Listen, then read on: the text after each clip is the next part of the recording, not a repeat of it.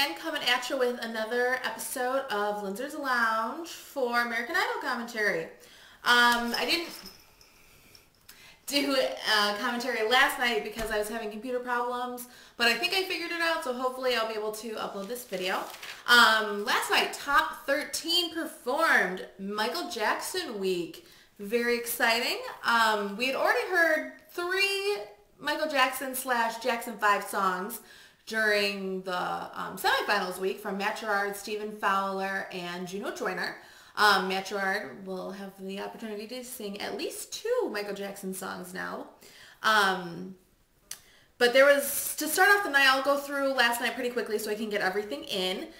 Weird Judge and Seacrest intro, I thought, a little self-indulgent. I think that's one of the new words for this season. So I thought it was a new kind of weird thing to do. Cool new stage though. I really like the new stage, except the like TV thing right in front of the judges on the floor. I think that is so unnecessary and very distracting. They announced it because there is a top 13 instead of a top 12 like normal. To keep on schedule, they're going to eliminate 2 tomorrow night, which was tonight, coincidentally. Lil Round saying The Way You Make Me Feel. It was okay. Her outfit was horrible. I'm not going to go through everybody, but thought Danny Gokey, who did P.Y.T, which I don't think I've really ever heard that song before. I thought he did an awesome job. He didn't do a typical Danny Gokey song. I guess you could say. He did one very upbeat. His dancing I thought was fun. Yeah, he dances like a total white boy, but I thought it was fun and quirky. In a good way. Quirky in a good way. But the only thing I didn't like was the matching glasses and shirt. A little overdone, but I'm glad he just picked a fun song to do, and he nailed it. He really did. Michael Sarver, really surprised at how good he was. I thought he really nailed it, and I'm glad that he chose that song. It really showed off his vocal range very well. Good choice. Jasmine Murray, thought she did much better than anybody could have ever expected her to do. A very cool version, like Randy had said, a mixture between the Michael Jackson version and the Mariah Carey version of I'll Be There. I thought she did great. Really, really exceeded my expectations. Allison Irahita, one of my top favorites for this season. Give In to Me, one of the songs that I don't think most of America has heard. For me, it was kind of a boring performance compared to what she had given us before, but awesome vocals. She's an incredible, incredible talent, and I'm so glad that they put her through. Anoop. Everyone is really, really being hard on Anoop. I think the only problem with his performance was his cockiness. His new haircut gave him some major cockiness. Other than that, I thought he really worked the crowd well. It was just his, I don't know, his stage presence, I guess, was a little cocky coming off to us watching it on TV. Something the judges might not have caught. But to me, that was the only problem. I thought he sung it really well. He did work the crowd very well. He gets a lot of screams. Jorge, boring. Ugh. I knew he was going to get through last week, even though I wasn't such a big fan of his. But this week I was like, bye, I don't really need to see you anymore. Worst performance of the night, in my opinion, Megan freaking Corkery. Where did her middle name come from? I hate when people do that. So I'm never going to call her by her Megan Joy Corkery ever again. Megan freaking Corkery. Rockin' Robin. Okay. Yes, the song really highlighted her quirky dance moves very well, but that's not a good thing. She looked cute. Her hair is cool, but that's really all I can say. Caw. What the frick was that, Megan? This is American Idol. We are past the Norman Gentle stage. We don't need another one. Unfortunately, I think she's going to be around a lot longer than I anticipate because Vote for the Worst is behind her. So, we'll see. I don't like her. And I'm glad Simon did not really like that performance last night because he was all over her since her audition. Adam Lambert, I'm going to eat my words on this one.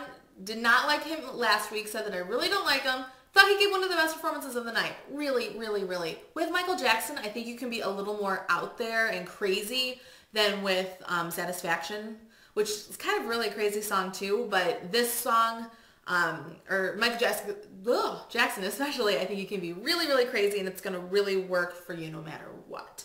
So really, really excited about his performance. He did a great job until the rapping part. I really wasn't a fan of that. Whatever it is. I wasn't a huge fan of that, but for the most part, I really, really enjoyed his performance. He really, really nailed it. He was definitely more controlled at the beginning, and I think that's why I like the performance so much. Matt Gerard, Human Nature, his piano playing is so good. I love him. Thought it was a really good performance. Glad the judges really liked it as well. Alexis Grace, when I first watched it last night, I was like, this is horrible. This afternoon, I had the opportunity to go back and rewatch all of the performances, and I liked her so much better the second time around. So, I don't know. She has definitely sexed it up times a bajillion from when we first saw her, when she auditioned. Wow. She lost a lot of weight, too. She's very, very tiny, and she was just normal before. So that's kind of a quick rundown of everything that happened last night. Tonight, the results show. New twist.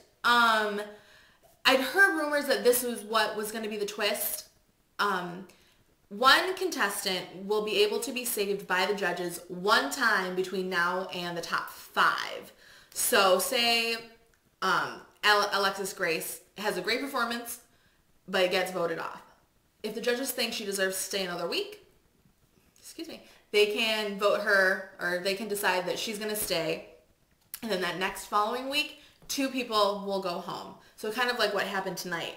Who went home? I'm trying to think. I didn't take notes tonight because I wasn't sure if I was going to be able to do a video.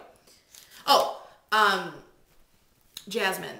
Most people, I think, thought she was going to go home, but I thought she gave a good performance, but the judges said, sorry, we're not going to keep you.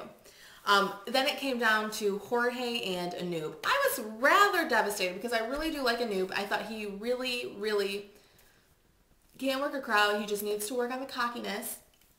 And once it came down to the 2 of them, I was nervous, but I really figured that it was going to be Jorge because he picked a terrible song last night. Jorge's gone. No, he's not coming back. Jasmine's gone. She's not coming back. So, bye guys. Thanks for joining us on the stage. Predictions, like Paula, I really think that it's going to come down to to Adam and Danny. It's going to be another guy end of the season this year between those 2.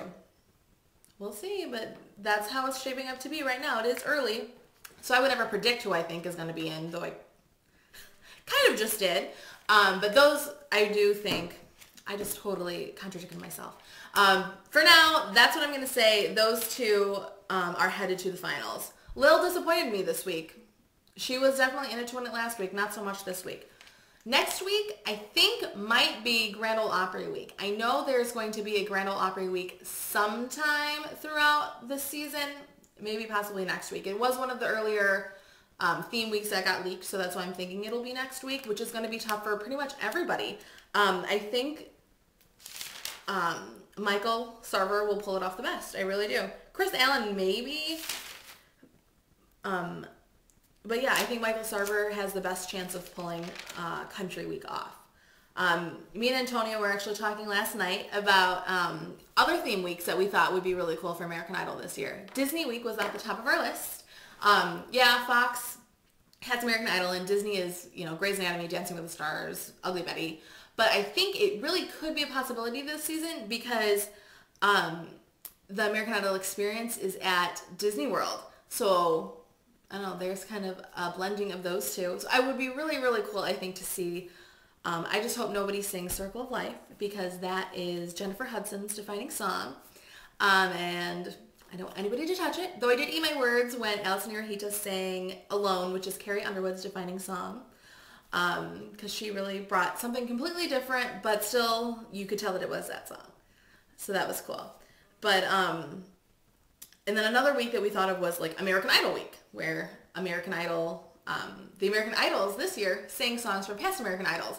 Not just winners, because we all know Chris Daughtry is doing really well. Clay Aiken has done really well in the past. Jennifer Hudson's got some new songs out. So anybody from the American Idol family, I think that would be cool. Oh, and speaking of American Idol family, Kelly Clarkson performed tonight. Oh, I love her. I'm obsessed with her. So glad that she was able to come out and perform tonight. And they said they're pretty much, like I kind of predicted, that they're pretty much going to have a past American Idol come on each week and perform. I thought Kanye was totally unnecessary. I like that song, and I like Kanye for the most part, but I thought that song was, or him being on the show was very strange. But yeah, for Kelly Clarkson, I love her. I can't wait to hear her new album. It's getting really good reviews. But yeah, until next week, maybe it'll be Grand Ole Opry week. Maybe it won't. See you then.